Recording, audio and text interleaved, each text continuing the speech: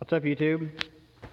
Today I wanted to make a video on what I use the most and what, when something breaks, depending on the application, what I grab and put on this cart to go fix it.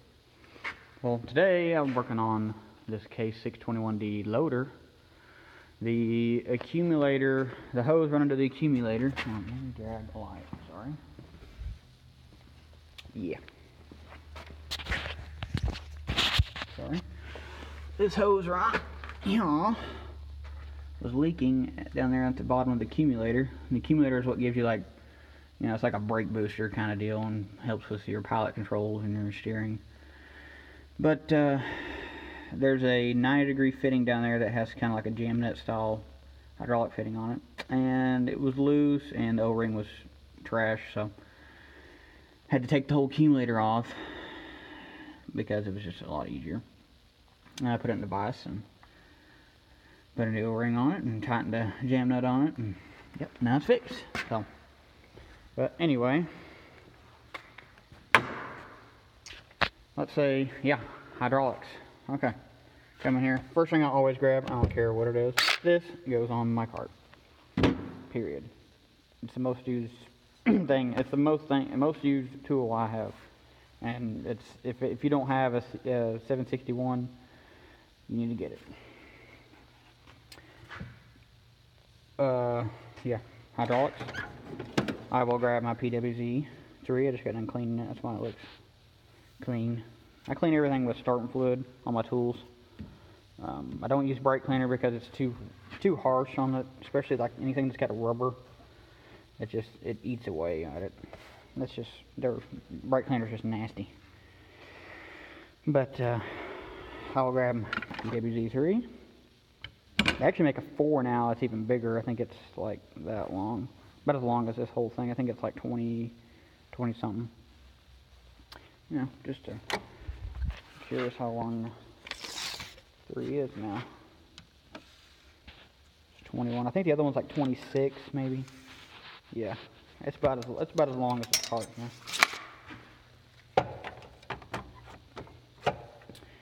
Grab that.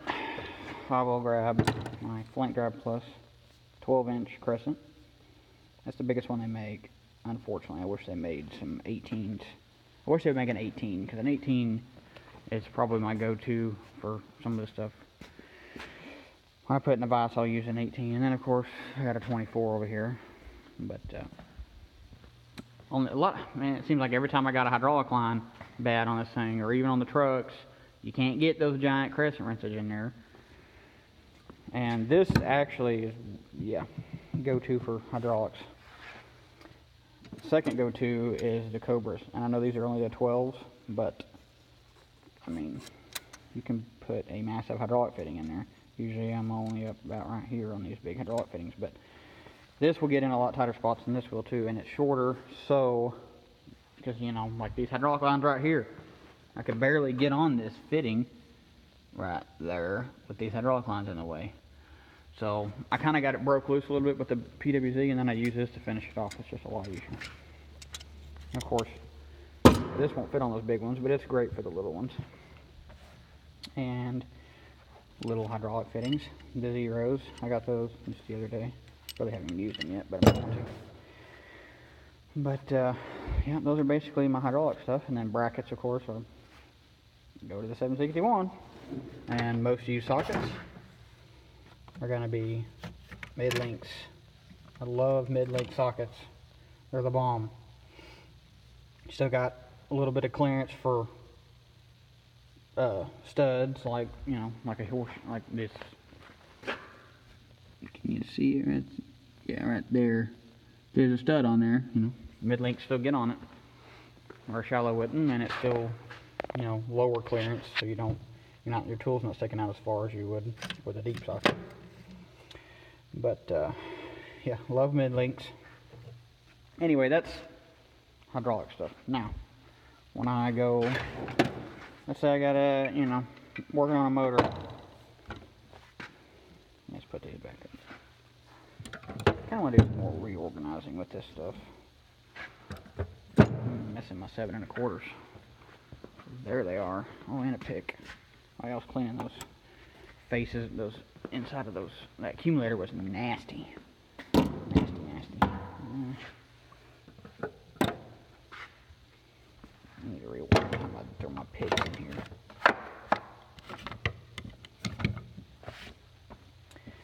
Okay. When I go work on my motor, obviously that didn't come out of the door because that stays in it all day.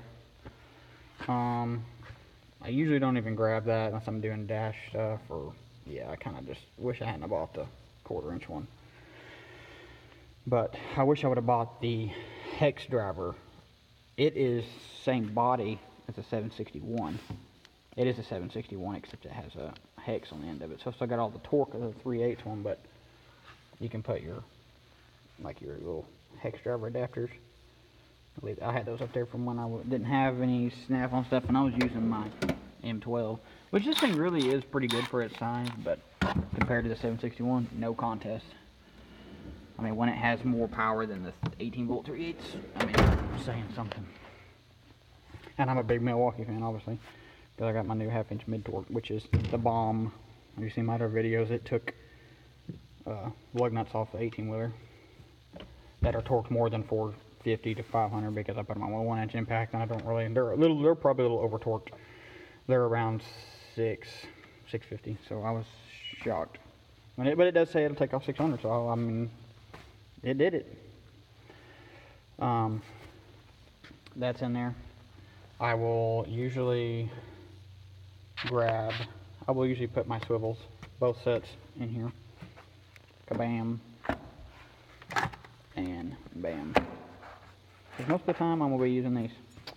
And depending on what I'm working on, I usually grab my 8 and 10 for sure on these. Because a lot of band clamps and everything are going to be an 8. A lot of the bolts on, especially the Cummins structure, 10s, almost, I mean, everything runs it uses a 10 hardly, almost all the time. A 12. Wait a minute, that's not the 12. This is the 12. 12. A lot of stuff's 12 too. Now you get into the bigger stuff, you got your 15 and your 14. 13, But mainly I just grab the 8 and the 10. Sometimes I'll throw the 12 in there. And I usually grab the 10 and the 12. And I'll usually grab a deep 11 for V-band clamps. And then I'll grab the 1/2 and the 9 over here just in case there's some brackets that are more on the truck side, because it seems like our trucks, the body stuff is standard, but your motor stuff's metric. So that's why you gotta have both. And then I will usually just grab this whole metric set, a 1/4, and stick it on here. Sometimes I'll grab both, and I'll grab my 1/4 roto, best ratchet there is all around, best 1/4 inch ratchet for sure. I don't even think I've only used this just a couple times to try it out. I mean, it's a great ratchet, but I mean, how do you beat a roto, especially? I mean, you just don't beat rotos. And of course, I'll grab my 3/8 because if there's something I cannot get off, I can't get to in that, I'll just use that. And then I'll have I just use chrome impact sockets when it comes to 3/8 because I don't even have any 3/8 Snap-on. I mean, I got every gear wrench one, but I really don't see a need in buying 3/8 chromes right now because I don't use them. I wouldn't use them. I mean, your impacts are going to do the same job, plus you can put them on the impact. They're not as pretty, but I mean, shit. I love the way a Snap-on impact socket looks. The way they, instead of profiling it from, like, I mean, Matco, come on. Why would you do it in the middle? Why don't you just do it at the top or at the bottom? And the bottom is the only way to go because it gives you more clearance the whole way. It doesn't flare up until it gets down to where the drive is, which is the way it should be. Like, I have some 1/2 inch Sonic sockets in there. When they go down to, like, see now Matco did do it on the 1/2 inch, sorta. But like the Sunex ones are opposite. They don't taper down until they get to the top. Why would you do that? Yeah, it might give you a little more strength, but I don't. Yeah, you're losing tolerance. But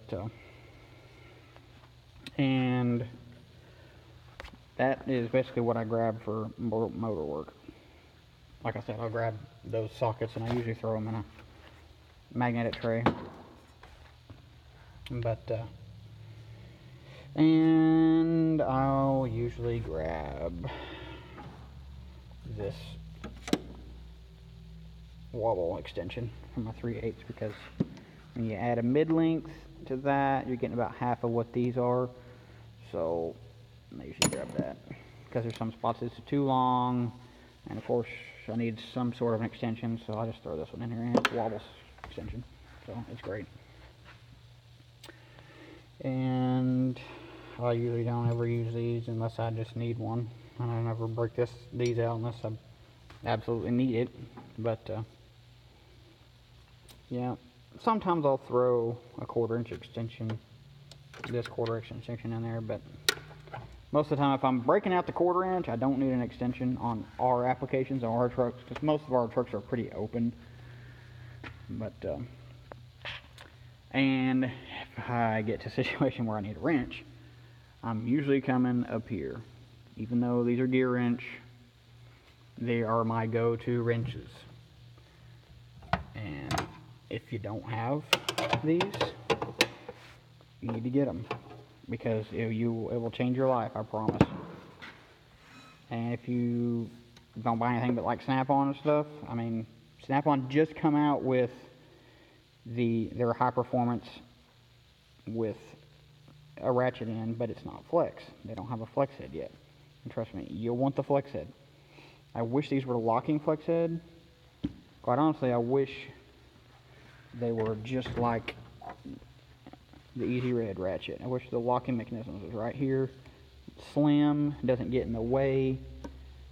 I like this style. Easy Red makes a good product. I'm impressed with this ratchet actually. It's really slim, getting some tight spots, and of course it's a bit ratchet. But always keep it a bit just in case. But yeah, I mean, I just find myself, if this is too long, then yeah, I'll go to my Snap-ons, like these style ratchet wrenches, which I love these style ratchet wrenches. They are just the best ratcheting mechanism I've ever seen. And you can rebuild them, like the ratchets. And of course, they're Flint Grab Plus. And then of course you got these wrenches if you absolutely need them, but most of the time I will grab my 120 XPs. 0 offsets, and these are spline drive, whereas Snap-ons are not. Now Matco makes these. They don't make them. I don't believe they actually make them. I'm very disappointed in Matco. If you ever, well, I probably ranted on some of my videos, but see, their new style wrenches are spline drive as well. Take a look at this wrench. You see something wrong with it? Most of you would figure it out. There's no USA stamp on it, and I don't care what the driver says. They're not made in USA. If somebody makes something in USA, they're gonna put it on it because people care about that. Oh, what's that say right there? Yeah, USA. Period. If it was made in Germany, it'd have German on it. If it was made somewhere in Europe where they do make quality tools, it would say it on it. But it don't. That means because it's made in Taiwan. Just like these Mac Precision Torques. I love the Precision Torque wrenches. They feel great. They have a wide I-beam style. They just feel awesome in your hand. And they're not as long as the Snap-ons. Sometimes you don't need the long extra one. That's why I do keep these in here. But yeah, they don't say USA on them anywhere because they're made in Taiwan. And these ratchet wrenches, I like these because They're smaller, and I've lost my 9/16. That's the first time I've lost a tool in a long time. No USA. My Mac driver tries to tell me, oh, they're bringing all the Precision Torque stuff over here. Great. I'll believe it when I see it. But these, now they come, of course they come out with the locking flex head with the button on the side, just like the freaking Easy Rib that I like. But they're freaking, man, they want so much money for their Precision Torques, even though they're not made in USA. It's ridiculous. I won't buy them. I did buy this expansion set that goes up to, the rest of them are in my box, but it goes up to 32, I believe. On the truck, it was like 200 bucks. Yeah, no, I shouldn't have bought them. Whatever. And I did buy the metric versions of those ratchets, just because, I mean, you see, but they're short for what they are, and they can get in some tighter spots. They're almost like a stubby. They're like I call them they're like a short, like Snap-on short length, which is very handy. I'm going to end up buying the Snap-ons. I think they call them midget wrenches. Either midget, because they're, I mean, they have stubbies, but I think those are called midget. See? Oh, here, prime example of Matco's disappointing. Matco's old style, with no teeth and normal 12 point. What does that say right there? Oh yeah, USA. Yeah, because Matco's cheaping out nowadays and they're making shit overseas. Like, come on. You don't think we'd notice? Of course, there's the Snap-on and the metric ones. I'm getting a rant here. Sorry. Anyway, back to what I was saying. Go-to wrench. And that's why I keep them up there. They look nice, and of course these are the metrics, 10 to 19, doesn't skip size. But and these are what, quarter, and this set even has 11/32. I mean, really? Most sets don't have 11/32. Of course they're dusty, so you can see the ones I use the most, 5/8, 9/16, and half. I hardly ever use a 7/16. Well, I mean I do, but I haven't used it in a while. Metrics, yeah. If I can get an impact on it, I'm going to get an impact on it. It just, that simple. Makes it that much easier. But, yeah. That is what I do when I'm working on a motor. Now, let's ease back up. Well, shit, I'm just going to throw this stuff in here for now. Sort of.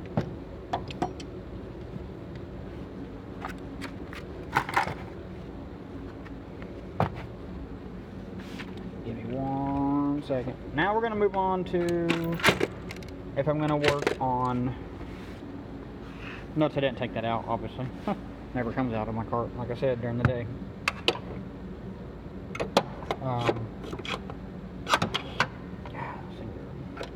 I have to find a better spot to put those, but it works for now. But now, when I'm working, when I go to do drive chain parts, drive lines, obviously if I got a drive line, I'm gonna grab this socket. It's a Sonex, which I like Sonex products. It's a great overseas product, probably the best overseas product in the business when it comes to impact sockets. Chromes, gear wrench hands down. Yeah, impact socket, Sonex, great starter sockets. I still have the metric half-inch.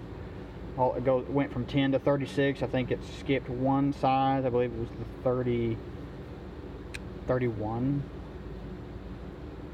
I believe it was a 31 or 32. I think it was 31. But anyway, I paid like 110 bucks for the whole set on Amazon. I mean, you can't beat that. But yep, that's my go-to drive-on socket. This one, junk. I don't know why. Well, I don't know what I was thinking by buying a 3/8 drive-on socket, because as much as I like that, it don't break off drive-on bolts, and neither did my 18 volt. So that's basically trash. That with this mid torque, booyah. Excuse me. Anyway. I'm working on drive line, that axle 15/16, 3/8. That gun will break loose axle nuts. every time. I haven't had one that did not break loose. It's very impressive.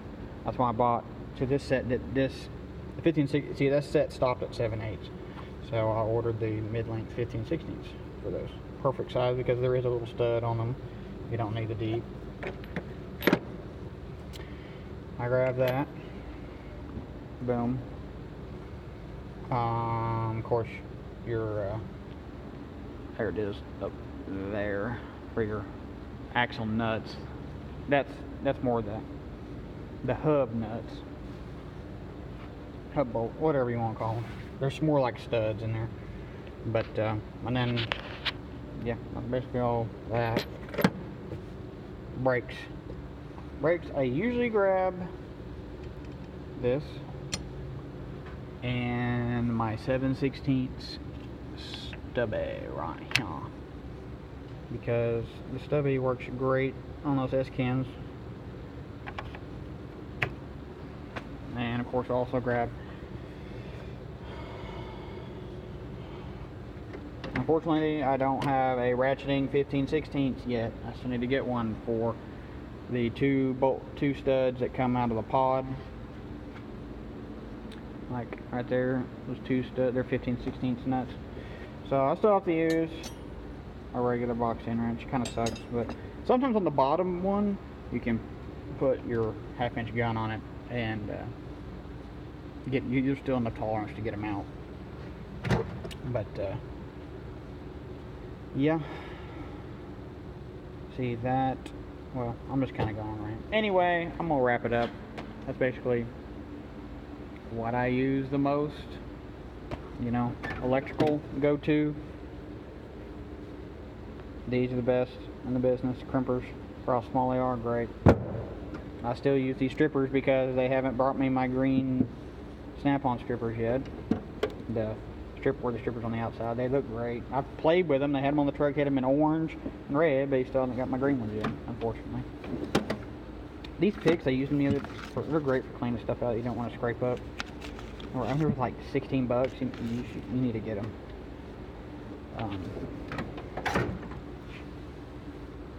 What else was I going to talk about? Nah, nothing really. Electrical power probe. This thing is awesome. I highly recommend. I know it's expensive. It's $80, but it's great. It lights up red for positive, green for when you reverse polarity. It's just awesome. I mean, I got that and I was like, oh yeah, then I just want to test something real quick, and I'm like, I gotta freaking hook it up to a battery and then pull it out, turn it, you know, get to the start setting. It's just, if you're just doing quick testing, this is the way to go. It's awesome. Highly recommend this. And I'm slowly probably going to convert.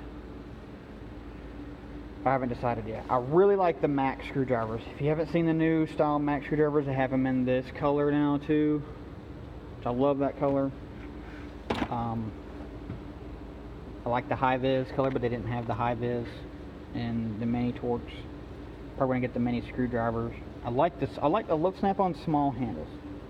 To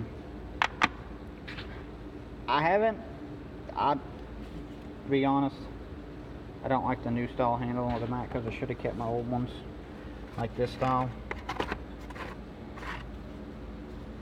Much more comfortable, grippy.